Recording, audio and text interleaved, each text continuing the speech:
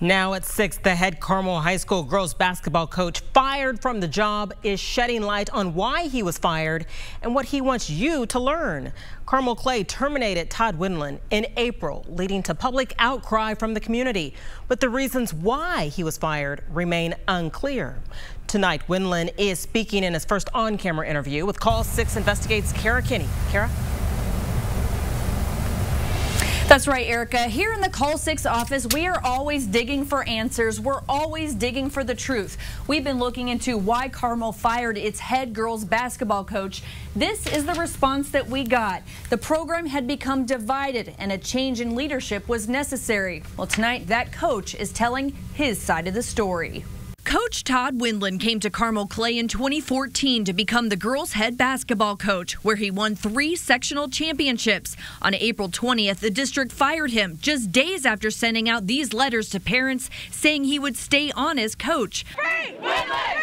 The firing led to public outcry, including a rally with players and students and a heated school board meeting. We do not understand why he was fired. What transpired is really the million-dollar question of why. Tod Windlan says several parents complained to the district higher-ups about him. So was verbal abuse? Did it ever get? They accused you of verbal abuse. Verbal abuse, calling them soft, calling them cupcakes.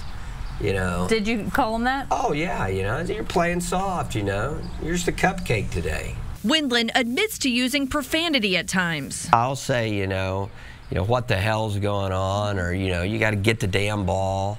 You know, none of it viciously attacking. Windlan points to other Central Indiana coaches accused this year of verbal abuse, like Center Grove's football coach Eric Moore. But unlike Windlan, Moore kept his job. What's going on? It's an epidemic of parents getting out of their lane or overstepping their boundaries. The coach believes his firing comes down to parents upset their kids were not getting enough playing time. It's hard work.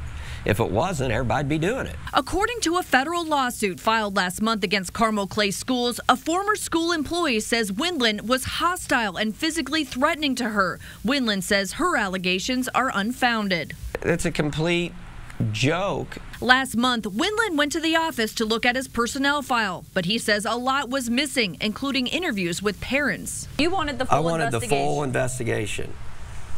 Well, and it wasn't in there. I don't know. I don't know where it's at. He's hired an attorney to fight for those records. They've, defamed and slandered me to the point that I know it's not true. Carmel Clay made headlines again this month after an assistant swim coach was arrested for having sex with a student. Windlan says he avoided texting students directly as a safeguard, something the district emphasized repeatedly. I can't tell you how many meetings I've been to, and that has been said over and over and over. Windlan says parents, especially with kids in sports, need to know their words and actions matter greatly. The parents got to know that it's okay for their kids to fail. It's how they respond to that adversity. It's how they overcome obstacles that are going to make them better in life, and let them face a little adversity. Today, too many parents don't want their kids to face any adversity.